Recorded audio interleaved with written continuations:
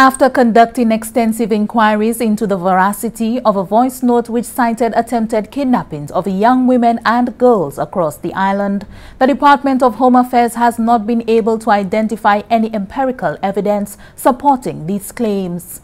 Focal point trafficking in persons in the Department of Home Affairs, Claudia Monlouis, has more. The voice note, which has apparently gone into wide circulation, makes reference to frequent cases of missing girls. It also speculates on a probable human trafficking ring that may be posing a threat to the safety of younger females. Notwithstanding, the Department of Home Affairs has raised concerns about any possible threats of this nature and is encouraging the source of the voice note to contact the police or the human trafficking hotline 847 with any information that may assist in addressing the occurrence of such offenses.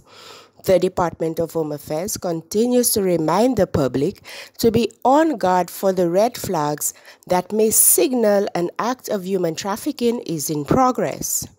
Oftentimes a hidden crime, the telltale signs of human trafficking include someone taking advantage of a position of vulnerability of another through coercion, threats, beatings, restraint of movement and communication, forced labor, the prostitution of one's person, child pornography, internet grooming, and commercial sexual exploitation. Victims may be sold from one trafficker to another or moved between several countries.